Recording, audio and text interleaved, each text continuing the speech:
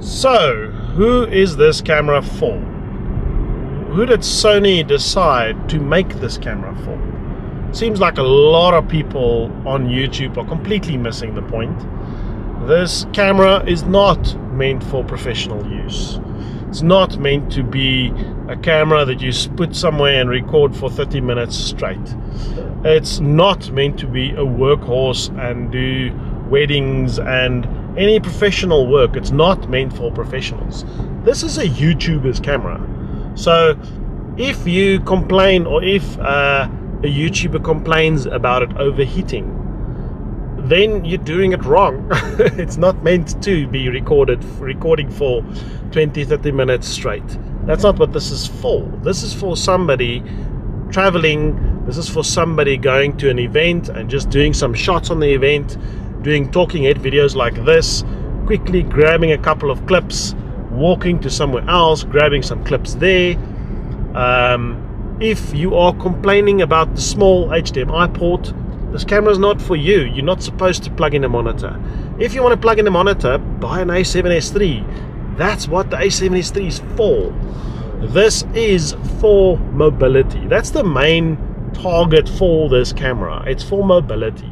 That's why it comes with that crappy 28 to 60 millimeter lens, I think. I don't even think I've used it once. So that's why it comes with that lens. It's supposed to be ridiculously compact. That's a very compact lens. It's 100% portability. And obviously with portability comes handheld. That's why the stabilization's good, because you don't need a gimbal, because you don't want to carry a gimbal with. You don't really, that's why the microphone's good, because you don't want to put extra microphone on. Oh yeah, I'm recording with the microphone now, the onboard microphone, so I'm not plugging any other microphone in. But yeah, that's the point of this camera. It's supposed to be mobile. It's not supposed to last long. It's not supposed to be used for wedding shoots or for any professional work whatsoever. Case in point, this camera, what's the name of this camera? It's not an A-series camera. The A-series cameras are professional cameras. This is a ZV camera. What does ZV stand for? ZV stands for Generation Gen Z, that's the Z, and V stands for vlogging. So that's who it's for. It's not for professionals. It is for Generation Z vloggers. It's in the name. you can't get it more clear than that. If it's actually in the name of the camera, that's who it's for. The nice thing with it obviously having a full frame sensor, a lot of people will probably think, oh, now it's for professional use because it's got a full frame sensor. What I like about it is the fact that the full frame sensor gives you nice low light capabilities. And as a vlogger, like the video I'm doing right now, you need low light because you're not carrying lights with.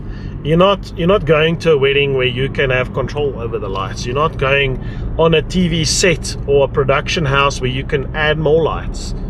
You're running and gunning. Wherever you are, you just want to hit record and you want to go, which means most of the time there's not going to be lights. So that's why you need a full frame sensor. You need that low light performance. So this is an amazing camera, absolutely amazing if you're a vlogger. If you just want to do some travel videos, if you have a channel with a YouTube channel or an Instagram channel or a TikTok channel even, with a specific niche, this is the perfect camera for you. It's absolutely perfect, and it's for people like that. The people that complain about this camera are the people trying to use it for professional purposes. You're actually missing the point of the camera. So look at what the people are saying and look at what they're actually using it for. This is a YouTuber's camera. If you make YouTube videos and you are mobile, portable, not studio videos, not a video where you're going to put the camera down for... So think about it like this. All these other YouTubers that are out there doing these tests and overheating the camera and saying, oh, it overheats at 45 minutes or it overheats at 30 minutes. How did they do it? They put the camera on a tripod. Did they hold it in their hands the complete time, the 45 minutes? No, they don't. So if you want it to overheat, you're going to have to carry a tripod. Okay, and if you're carrying a tripod, that means you're already not having anything that's pocketable because you're carrying an extra tripod. So you're probably carrying a bag as well. So then you might as well carry a A7S3, or you might as well carry a FX9 or FX6 or whatever. You're already carrying a lot of stuff with you. So then the camera becomes pointless because this camera is made for pocketability. It's meant to be mobile. It's meant to be handheld.